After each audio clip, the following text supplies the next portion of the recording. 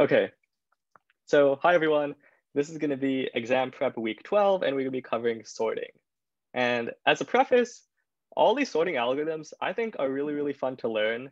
Sorting algorithms, I don't know, it's a pretty cool part of this class. It's a bit different than the data structures section, but it's really, really fun as well. Okay, so I have a bit of notes prepared. So we're going to be talking about comparison sorts. And what is a comparison sort? It's a sort that uses like compare operations in the sort algorithm itself. And you guys will be learning about sorts later in the class. They don't actually use like compare to, they use other ways of sorting them. Okay, so for each sort, we should first like think about what's valuable to keep in mind when we look at a sorting algorithm, okay? So there's three things that I've highlighted that are important to consider when we look at a sorting algorithm. The first one is how the sorting algorithm is implemented, okay? The second thing is the best case and worst case runtimes of the sorting algorithm and why that's the case, okay? And the third thing that we should consider is why would we ever use the sorting algorithm to begin with, okay? So for each sorting algorithm, these are the three things that I think are important to keep in mind. Okay, so with that in mind, the first one, it's on the easier side, it's called selection sort. All we do is we find the minimum element, and then we move it to the front. Then we find the minimum out of all that are remaining. So in this case, the minimum is 1, we move 1 here. Then we find the minimum, which is 2, and we move 2 to the front. And then we repeat until the whole array is sorted, okay? So you guys have probably seen like some variation of this before. I think it's an intuitive way to approach sorting a list. So let's quickly talk about the best case and worst case runtimes. Does anyone have any ideas for best case and worst case?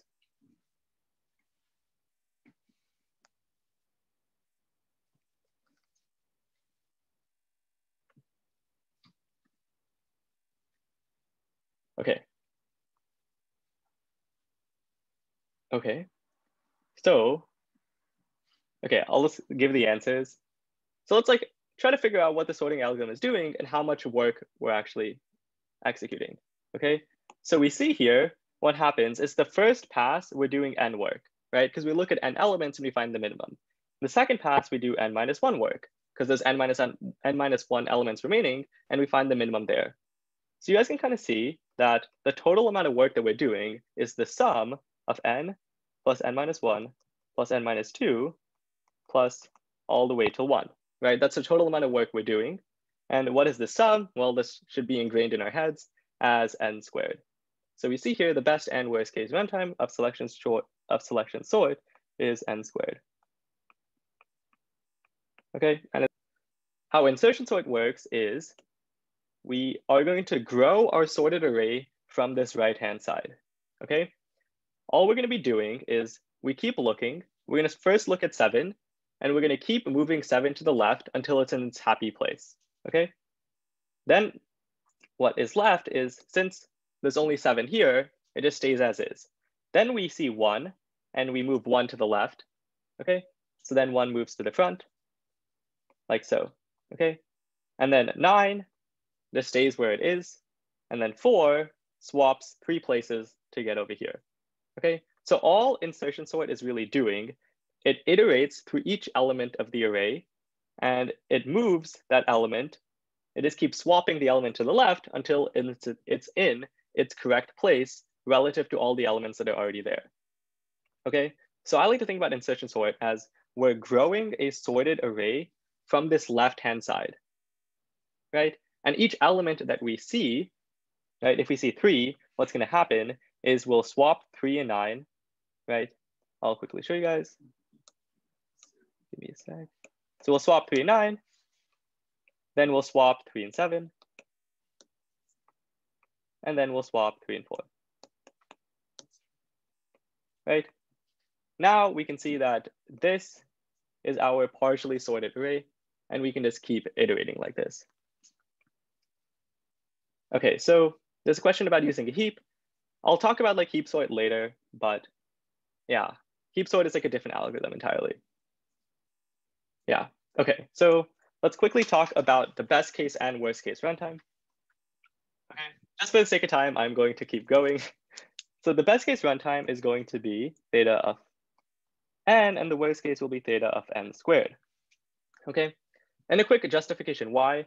suppose the array is already in sorted order, right? What happens here is every time we are at a given element, there's no swapping that needs to be done, okay? So the best case runtime arises when the given array is in sorted order and there's no swapping that needs to be done, and all we need to do is iterate through each of the n elements. The worst case runtime is if it's sorted in reverse order, right? In which case, each element must do the maximum amount of work possible and keep swapping itself till it gets to the very front, okay? And that gives us n squared because we see the classic sum of 1 plus 2 plus 3 plus 4 all the way up till n.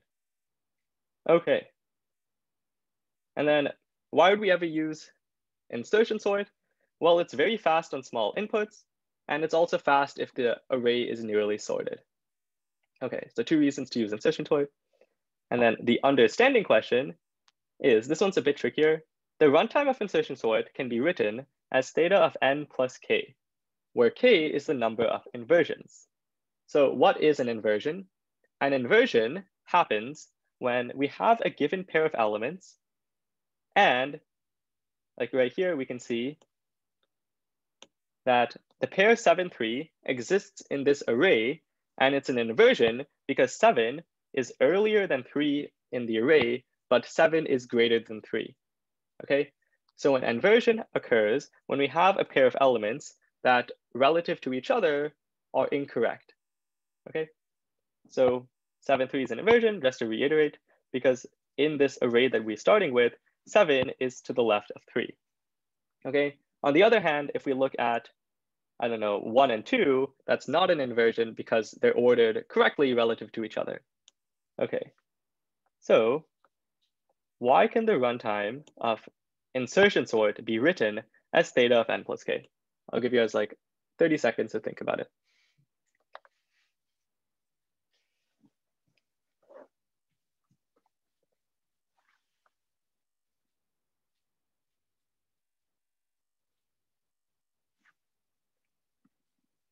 Okay.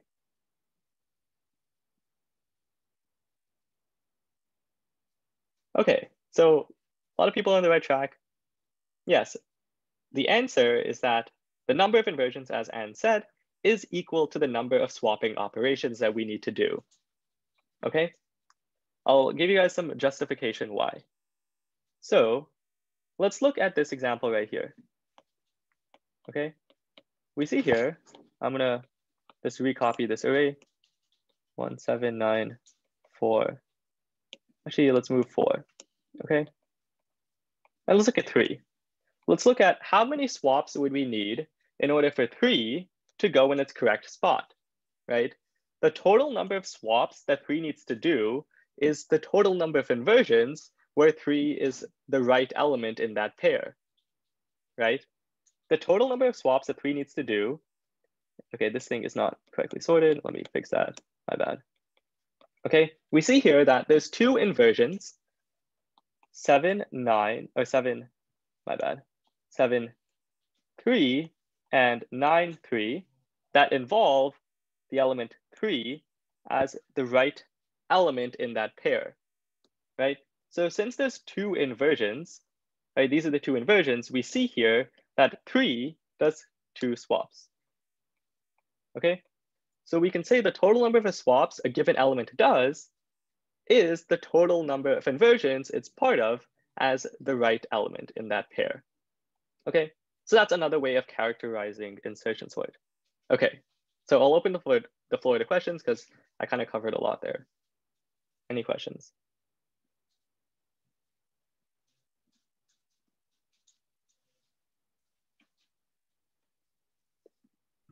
Wait, so the n plus k, that's the average runtime, right? No, that's the exact runtime. Oh, okay. Yeah. The reason is because we do n work to like look at everything. I mean, there's always like little coefficients here and there, but the runtime is like boiled down to n plus k because we look n time to look at each element, k time to do the swapping. Okay, thank you. Yeah.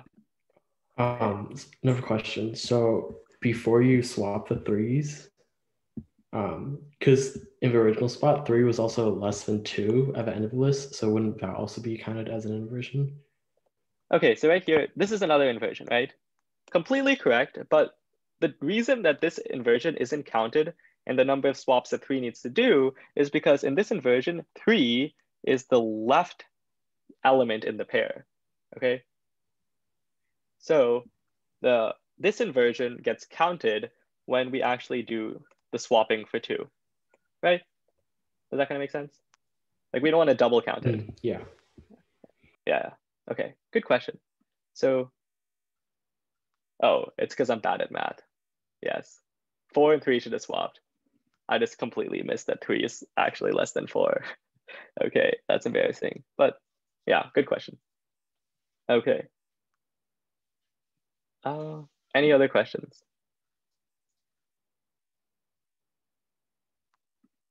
Nice.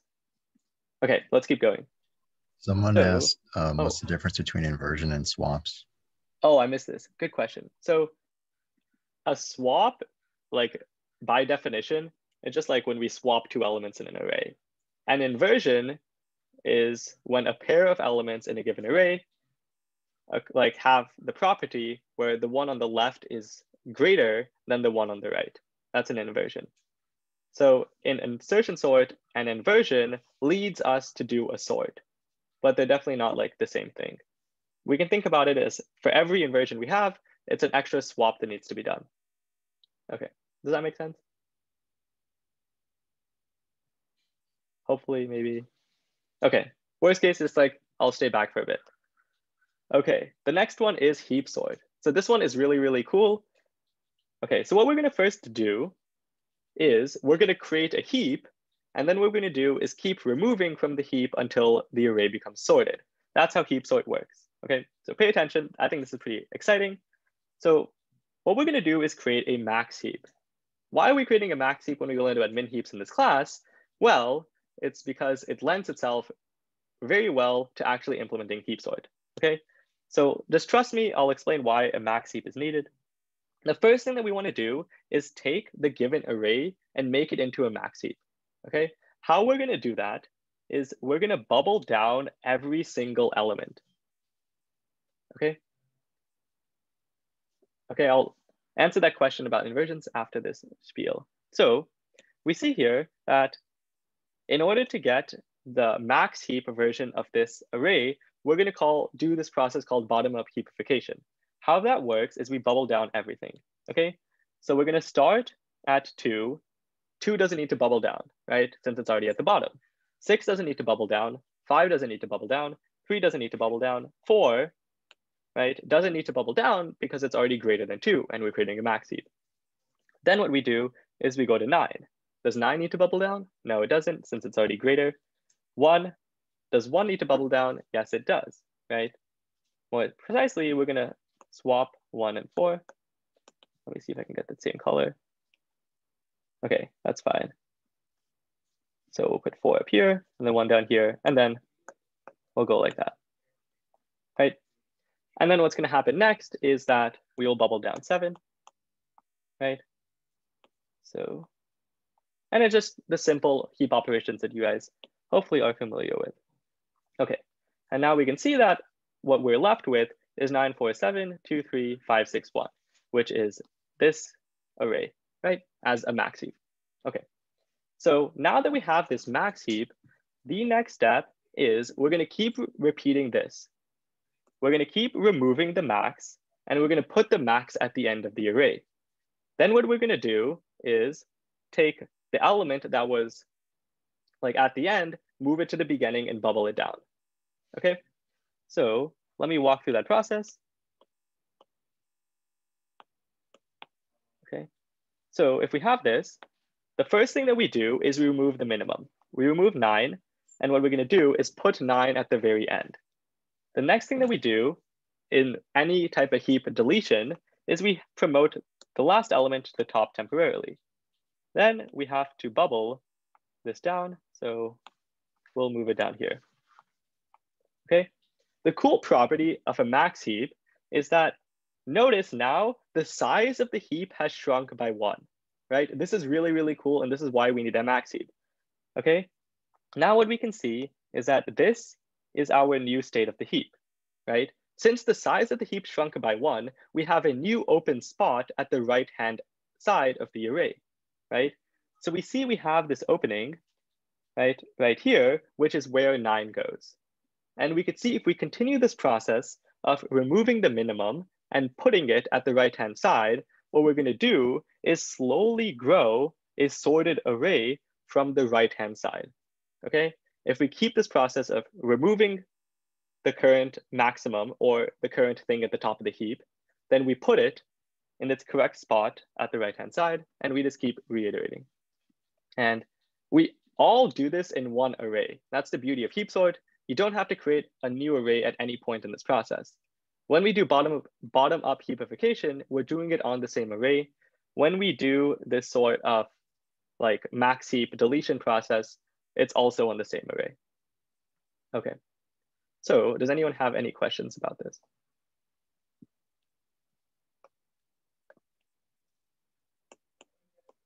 Okay, so let's keep going. Okay, I kind of spoiled the best case and the worst case here. So the best case runtime is kind of weird. It's technically theta n if we have a ton of duplicates, okay? But I'm getting a bit ahead of myself. We should break down finding this runtime into 2 parts, okay? The first one is bottom-up heapification. That's gonna take some time. And then we will call like the heap deletion process. Okay, these are the 2 components that add to a total runtime because we can break heap sort into these 2 parts. So bottom-up heapification, this is like kind of surprising, but it takes theta of n time, okay? And the proof of why it takes theta of n is a bit beyond the scope of this class, but intuitively, we notice that when we do bottom-up heapification, half the things are already where they should be, right? Everything on the bottom layer of the heap is already where it should be, so it's pretty efficient process. And then heap deletions will take around n log n time, okay? Except there is this edge case. If everything in the heap is a duplicate, then it actually takes n time in the best case, okay? So yeah, quick questions. Okay, so the reason why we use this, it has a good worst case bound. Having an n log n worst case is pretty good. And then if we already have a heap, it's really easy to do heap sort. Okay, so the question is, if we have a magical max heap that has constant time for bubble down, how would the worst case runtime change? Let's make this worst case. Anyone have any ideas? And also like feel free to voice questions about heap sort in the chat or out loud.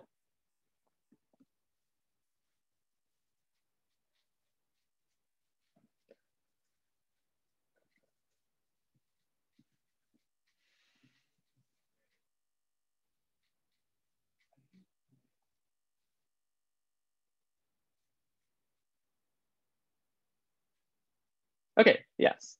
Yes, so it will be n now.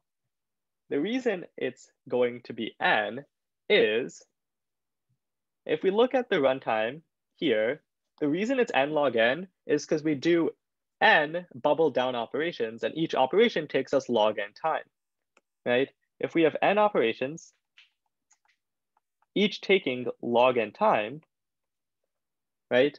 And the log n is because that's the runtime of bubble down. We see here that if the runtime of bubble down becomes constant time, now our heap sort process will have n time for bottom-up heapification and then n time for the heap deletions. And then it'll be n.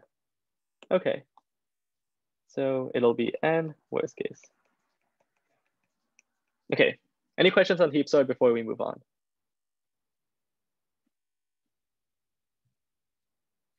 Okay, so I'm gonna go a bit faster just for the sake of time.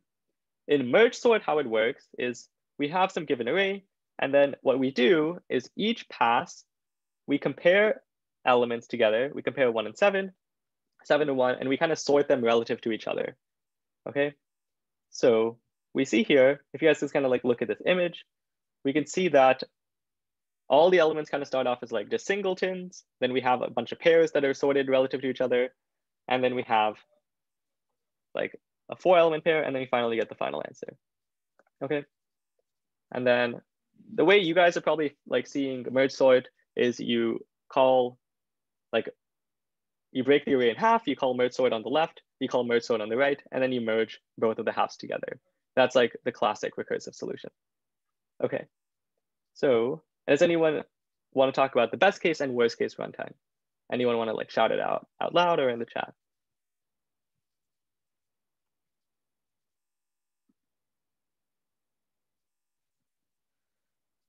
Yeah, n log n. So n log n is going to be the runtime for both the best case and worst case. And for the sake of time, I can cover it after the discussion. And then the reason why we want to use it is it's a discussion question, so I'm going to save it. Okay, so okay, let's quickly dive into Quicksort and then we'll go into the discussion. So there's 2 implementations of Quicksort that you guys have learned in this class. The first one is this version called 3scan. How 3scan works is we look at this given array, okay? And we're going to choose a pivot. Let's just say like the pivot is the first element for the sake of simplicity. Then what we're going to do is break up the array into 3 chunks. All of the elements that are less than the pivot, equal to, and greater than. Okay, and with that, we have these 3 groups. Then what we do is we call quicksort on the elements that are smaller and the elements that are bigger, and then we kind of merge all of them together. So that's the intuition on how 3sort works. What you guys can notice is that we may have to create new arrays. It's a bit complicated of a process, but intuitively, I think hopefully it makes sense. Okay, so there is a cooler way called Hoare partitioning. Okay, so I think for the sake of this discussion, I'm not going to like dive into Hoare partitioning. I want to like tackle these discussion worksheet problems, but the gist of how it works is we have 2 pointers, L and G. Okay, and they start. L starts on the left-hand side, G starts on the right. What we're going to do is we're going to move the pointers to each other, okay? And we're going to keep moving the L pointer to the right until it hits an element that it doesn't like, okay? The L pointer only likes small items or items smaller than the given pivot.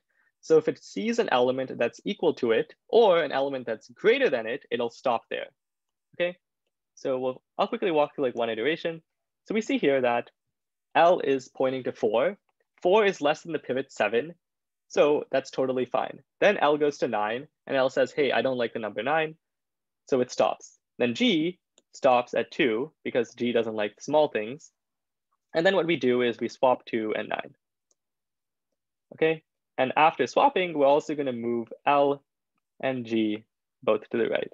Okay, so then L keeps going and L says, I like all of these small elements, right? And then we see here that what happened is that L has overshot, right? So now what we're going to do is after the pointers cross, we're going to swap G and the pivot. Okay, so we swap 6 and 7, and we see here that all we did is partition around 7, which is a pretty cool thing. Okay, so that's a quick gist on Hoare partitioning and Quicksort in general. Does anyone have any questions on Quicksort, Hoare partitioning, or any of the stuff that I talked about?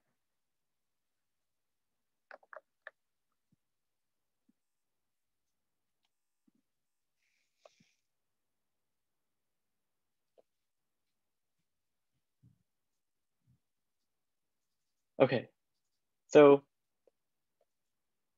okay, the very, very last thing is the best case and the worst case. Let's quickly talk about that.